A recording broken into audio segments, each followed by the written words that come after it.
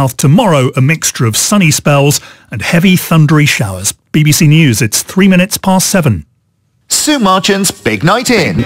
Here we are, it's Sue Marchant's Big Night In. Welcome along. Tonight we've got fantastic live music from duo The Black Feathers, a journey into the fabulosity of the Beatles from writer Joe Robinson, a natter with founder member of the Yardbirds Jim McCarty, and a wonderful live music, unplugged and exciting from a new band but steeped in experience, Cane Rising.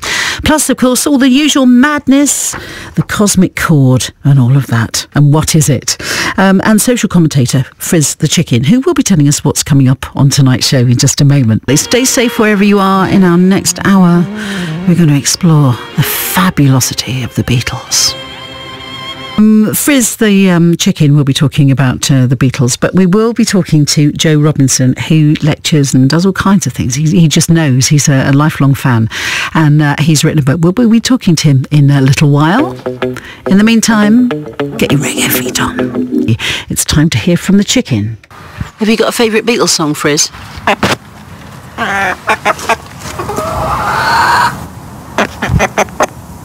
I Feel Fine.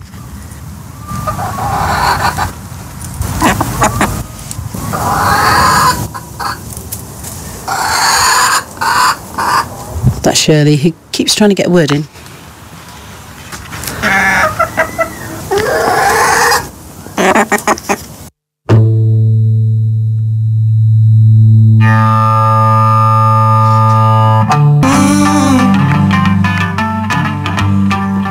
I Feel Fine. Well, let's go on to a journey now, a journey into Beatledom. And I love this word, the fabulosity of the four-square golem. And to tell us about his, lifelong fascination and knowledge about the Beatles is Joe Robinson. He's on the phone now. Hello, Joe. Hello, Sue. Now, you must be a very well qualified person to write this lovely book, which the cover is just amazing, but don't judge a book by its cover. It's really quite deep, isn't it? So tell me your story about the Beatles in the first place, when you first became a fan. Right. I first came across the Beatles not long before my 7th birthday, which is many, many moons ago. There's a lot of people agreeing here, Joe. When they appeared on the local Granada TV early evening news programme. It was called People and Places. That was in October 1962. I remember them, they sang Love Me Do, and apparently they sang another song, Some Other Guy, but I was too young to recall that. I do remember clearly, however, that my father said, they'll never make it with long hair like that. And my mum turned round and said, they just said they're from Liverpool, and I think they're quite good. And I, of course, agreed with my mum. From that moment on, my curiosity about those Beatles with an E, because I hadn't noticed the different spelling, was piqued. And for a 7-year-old, it was one of the first times I'd heard pop music that I really liked. I liked Bare Lives, Ugly Bug Ball, being already one of my early favourites. So maybe it was the insectoid theme which stirred my young imagination. And then when the Beatles returned to the TV on the same programme 16 days later and performed Love Me Do again alongside A Taste of Honey, I was smitten and I caught the Beatle bug and I've had it ever since. Now, you also lecture, don't you, in Beatles? You are a renowned knowledge of the Beatles. Right, yeah. I think I was the very first person on Merseyside who set up, this is about 10 years ago now, who set up a digital course, PowerPoint and video and that, on the Beatles. That was about 10 years ago for the Liverpool's Capital of Culture bid. Oh, right, yeah. And Merseyside Education asked me to do that, and I did that. I've got a background in English literature and what's called the history of ideas, which is basically philosophy. I've got a master's degree in that, so that's my background. Well, I've got to page 53. All right, which is good for me, because I do, I kind of like settle down and start reading. Yeah. And there are certain bits that I have read again in this beginning because of getting my head round of that's right. And you really have given me something to think about, because they really did have I don't know, we weren't sucked into it or dragged into it. We went willingly to the Beatles. Exactly. And that is something that has defined a lot of the youngsters' band's music, a lot of the way we think about things. And they did it all, 4 guys from Liverpool. Now, you take this so much deeper. Why did you want to write this book? Right, well, the reason why I wanted to write it was, well, obviously I'm a big Beatles fan. I read a book in 1994 by a guy called Fritjof Capra. It was called The Tao of Physics. And in it, Capra links quantum physics to Vedic Indian philosophies. And of course, the Beatles were into Vedic and Indian stuff. So that, as a Beatles fan and someone who'd written a bit about the Beatles, that got me thinking. So I delved into it. And it came about that there was an absolute wealth of sometimes subliminal clues in their songs and in their music, not only about Vedic philosophy, but also about quantum physics, which is wild, really, when you think about it. That's why I kept thinking, well, yeah. And then I read a little bit more and said, and so I can see where you're coming from with that. Yeah. Why do we need this? Well, to be honest with you, I don't know whether we need it or not. I mean, and the thing is, the future is quantum physics. I mean, that's so. In one way, we might need that because certainly, quantum physics, I think, unfortunately, probably has a big part to play in our futures.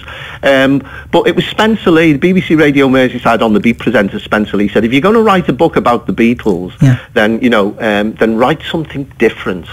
Something a bit different, because apparently there are over 6,000 physical books about the Beatles, 6,000, and 1,500 Kindle books.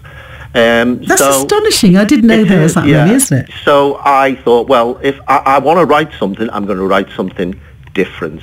So delved into it, I looked at it, and the book isn't just about quantum physics. The book is about the Beatles' childhoods, and it's also about their close-knit coterie of friends in Liverpool that sort of, some of who were quite academic themselves, like Bill Harry from the Art College and Stuart Sutcliffe, the 5th Beatle. And they were discussing these kinds of issues in those days, and it sort of filtered through, however subliminally, into their attitude towards their music. Okay, stay right there because we're going to see what's happening on the roads, and then we'll be back with you. So Joe Robinson talking about the fabulosity, I love that word, of the Four-Square Golem. Anne Marie has the latest on the roads. Are you a Beatle fan? Oh, I am indeed. Yeah, fantastic songs, aren't they? Hello, goodbye, the Beatles. And hello again to Joe Robinson. We're talking about his book, Journey into Beatledom. And it is a head-scratching book, but it's really interesting in the way that they were so cosmic, weren't they? Absolutely. I mean, for example, Paul McCartney's Here, There and Everywhere describes what's called the superposition of a quantum state in which everything is both a particle and a wave at the same time. It's here, there and everywhere. Lennon's lyric, Nothing is Real, is a paraphrase of a quote from quantum physicist Niels Bohr and others.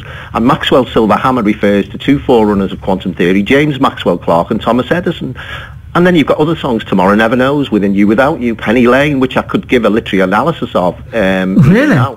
There's a Place, Think for Yourself, The Word, cover related themes, and The Fool on the Hill is not only about the Maharishi Mahesh Yogi, but it's said by some researchers to be about a guy called Buckminster Fuller, who designed the buckyball and delved into many areas of philosophy and science, including quantum physics in the 60s, and he was definitely known by the Beatles. Phew. There you go. We're all thinking of them in such a different way now. Within the book as well, you go through just every recording they've made, every song. Yeah. And how many times, did you listen to things and then, for instance, let's think about, Paperback Writer, for instance. Yeah. Fairly straightforward. Your book is a paperback. Yeah. Which is my cosmic connection to you, because I have this theory that we're all cosmically connected in different ways. Oh, definitely, yeah. But how did you feel that? When did you first start to get that take? And when you thought about writing something different, or had this been something that had been on the back burner for a while and that you kind of fell into? I think I think amazingly enough, when I was a child, I always thought, without really consciously knowing it, that the Beatles were a bit special. Not because they were from Liverpool, because there were lots of bands from Liverpool in that period. But they were clever, they were funny, they were witty, and they always seemed to have the finger on the pulse of what was happening and to be sort of a step ahead of everyone else. And as a child, I used to think, wow, that's really good, that's cool. And that's why I started thinking about them more deeply, because I thought, well, how come they're always a step ahead? Ian MacDonald in Revolution in a Head turned around and said that, you know, the Beatles were the unacknowledged legislators of populist revolt. And they always seem to be sort of behind the scenes controlling things. And I thought, well, how can that be? Because they're just a pop group. But so that's why I looked into it, and it seems as if there was a lot of information coming at them, I think, and they just sort of reflected it back at their fan base and at the, you know, the chattering classes, both here and in America. And of course, the intelligentsia started getting into them, and they were just reflecting it back at people, I think. How did you feel as a fan, you know, when the band said, that's it, we're not doing anymore? Oh my God, you know, so I was a bit older then, and I was shattered in some respects, but in another respect, it's quite nice the fact that, you know, there's a beginning, a middle and an end to the Beatles. And don't get me wrong, you know, I'm not one of those people who thinks, oh, Beatles versus Rolling Stones, because I love the Rolling Stones, because the Rolling Stones are fantastic. But the thing is about the Stones is they go on and on and on and on, and there's periods in their career where some of the music's a bit patchy and some of it's fantastic, whereas I think every single Beatles album is a crafted album in its own right, you know. And just, you know, listening to your passion there, with the amount of information that they were reflecting back, and they did change attitudes. Oh, definitely, yeah. You know, and said lots of different things, and you know, evoked, for instance, when John Lennon said, you know, well, we're bigger than Jesus Christ. That was, you know, sort of looked upon as something. My goodness, you know, how could he ever say something like that? But he was the type of person, it seems, that kind of sort of said it. Yeah.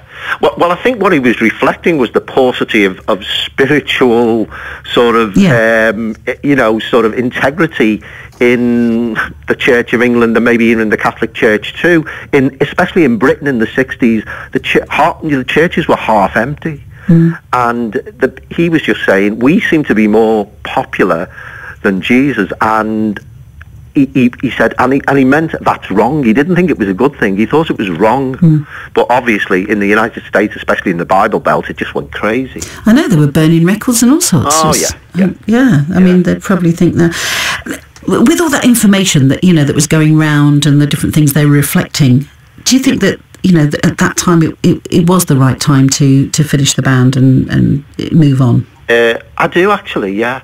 I think, you know, naturally they'd grown older, they were family men, and also, you know, there's Lennon's, the way Lennon sort of writes songs and the way he thinks about music is he's interested in harmony and harmonics, whereas so his songs tend to not go up and down very much, whereas McCartney's songs are quite melodic and go up and down a lot in terms of the music. And so I think the seeds of their eventual musical differences were always there, but in the early days, the fabulosity of the four-square golem, as I call it, was the fact that John, Paul, George and Ringo were able to keep it together because they loved each other. And Ringo kind of being the down-to-earth person. Yeah, sort of. He was the glue that held them together, in a sense. I mean, I think the first person who wanted out of the Beatles in some senses was George Harrison. Really? Yeah, George Harrison wrote a song on their second album with the Beatles called Don't Bother Me. And Bill Harry was telling me about it. Bill Harry kept nagging him to write another Beatles songs because, funnily enough, the very first two Beatles songs that were written by the Beatles were a Harrison-McCartney and a Harrison-Lennon, not Lennon-McCartney. Now, you see, I'm learning something here. There you go. I'm learning something here. There is so much. Do you still find you're discovering things about the Beatles? Yeah, I mean, obviously, you know, with all those books out there's an awful lot out in the public domain that people already know. Yeah. But there are snippets of stuff. I mean, Bill Harry's writing his biography, and I hope when that comes out, people will buy it because it'd be fantastic. And he knows an awful lot because he went to our college with John Lennon, and you know, Bill's getting on a bit now, but you know, and Spencer Lee, again, he knows an awful lot about what went on in Liverpool in those days. I did a bit of work, you know, with the Cavern DJ Bob Willoughby before he passed away. I was going to mention him because he was really at the you know, at the hub of it all. Yeah, well, he was like the godfather of Merseybeat in a sense. Bob was a very erudite and literate man himself, and I spent about 6 months helping him put together the manuscript for his you know, for his biography, which Spencer Lee eventually wrote, called The Best of Fellas. But you know, a lot of this is in Journey into Beatledom. There's quite a lot of this information in the book as well. You know, it's not just a scientific book. In fact, it's a cross really between an academic reader and a straightforward narrative. You know, a story, in other words. It's different. It's very different. And so are the Beatles.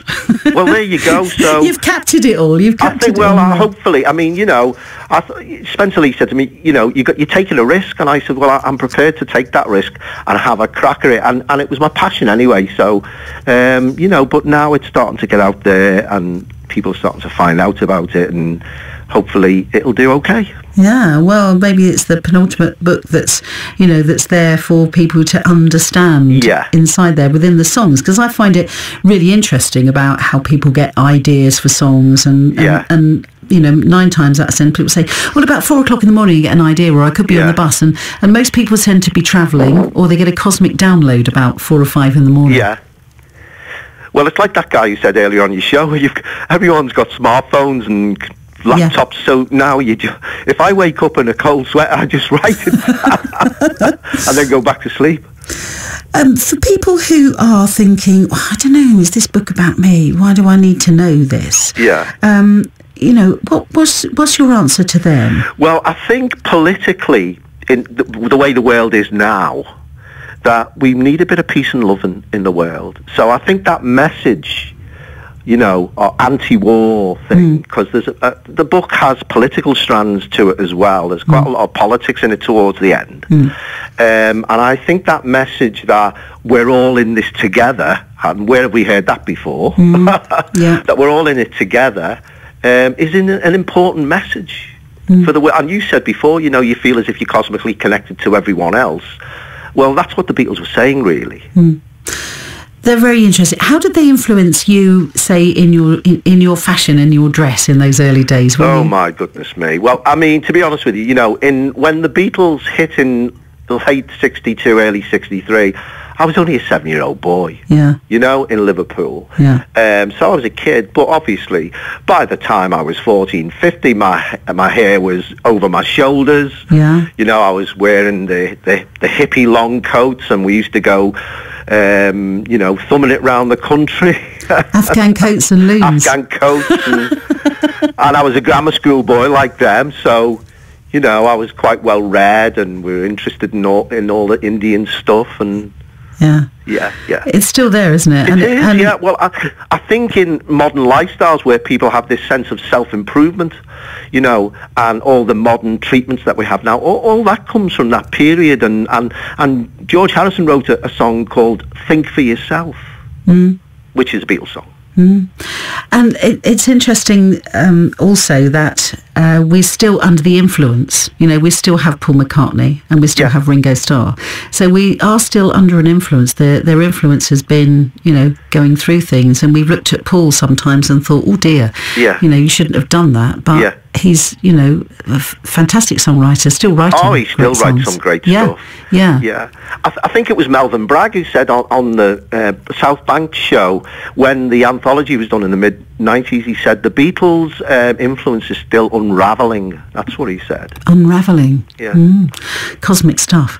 Let's put you in the Cosmic Camper. Right. Okay. Whatever that is. Yeah, the cosmic camper is it's the ultimate quantum experience. It can take you anywhere. It's a bit like Doctor Who's TARDIS. All right. Yeah. Okay, so it can take you anywhere. Fantastic. Yeah, in time or right. anywhere. Where would Joe Robinson like to go? Where would I like to go? Yeah.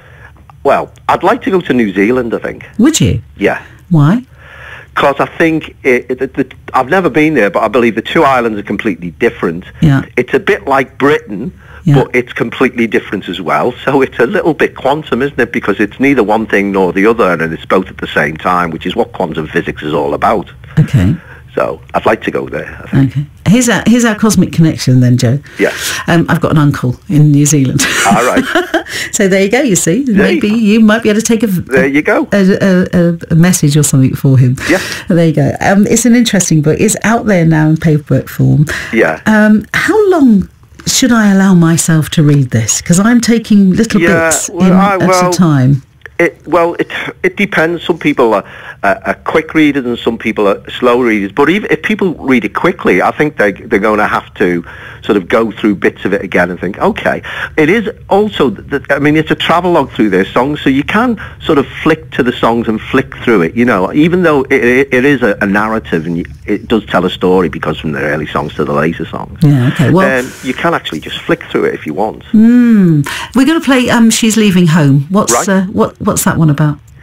She's leaving. On the face of it, She's Leaving Home is about a story of a young girl who is troubled and leaves home. But in actual fact, if you look at the song, then the parents are regretful about how they treated her. So in actual sense, there's a sort of coming together across the generations in that. There are other interpretations of the song that she's having an abortion. All right. Okay. So that's another one of them. But as far as I'm concerned, it's a consensual song in a sense about the parents regretting how they treated her and wanting her to come home. Changing attitudes again, you see. Yeah. Joe Robinson, thank you so much for joining us on the show. And thank you. I'll keep on our journey, and perhaps it's one that will continue. Yeah. Okay. Thank you so much, Joe. Thank you, Sue.